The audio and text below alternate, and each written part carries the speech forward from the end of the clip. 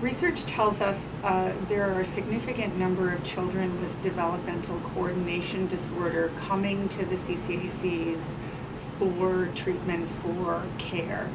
We know that approximately one child in every classroom has developmental coordination disorder, and we also know that it makes up about 85% of the current wait lists for occupational therapy in the school health support services program that the CCACs run. So really we have a significant number of children with developmental coordination disorder who are coming to the CCACs for care, for service in the school setting. And we want to make sure that that care and that service that we're delivering reflects the best available literature and research on how it should be done. Partnering for Change is really about taking a different approach to leveraging the available occupational therapy resources that we have in school setting and to try and deliver a more effective and more cost-efficient way of delivering school health support services to children with developmental coordination disorder. Currently, the approach that has been used in the past was individually pulling a child out of the classroom, doing specific assessments, and then making recommendations. Partnering for Change turns that whole paradigm upside down and lets the child stay within the classroom. Instead, the occupational therapist goes into the classroom with the child, spends time assessing the child in the classroom setting, and then works collaboratively with the teacher, building the teacher's knowledge and capacity around how to adapt how things happen in the classroom so that the child with DCD can be successful in the classroom setting.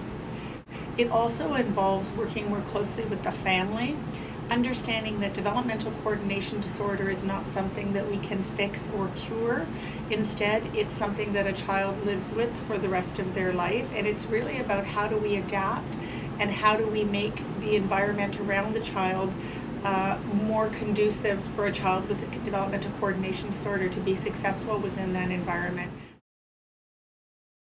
What we found actually is when we worked with the parents of the children with DCD, they were much more satisfied with this approach. They felt more involved, they felt that they understood what was going on both at home and in the classroom, and they felt like they were partners as well in how to support their children to be successful both in the home setting and in the school setting. So parental satisfaction was much higher in this particular approach. We also talked to the teachers in the classroom.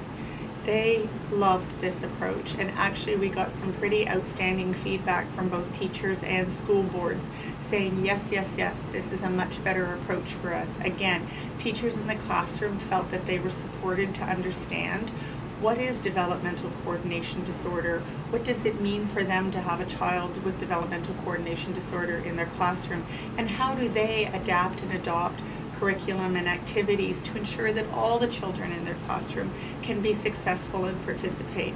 That's a huge satisfaction for teachers when they can see their children thriving and doing better in the classroom. And they felt involved, they felt supported by the OTs, and they really felt that they learned and that their knowledge and expertise grew as a result of this project.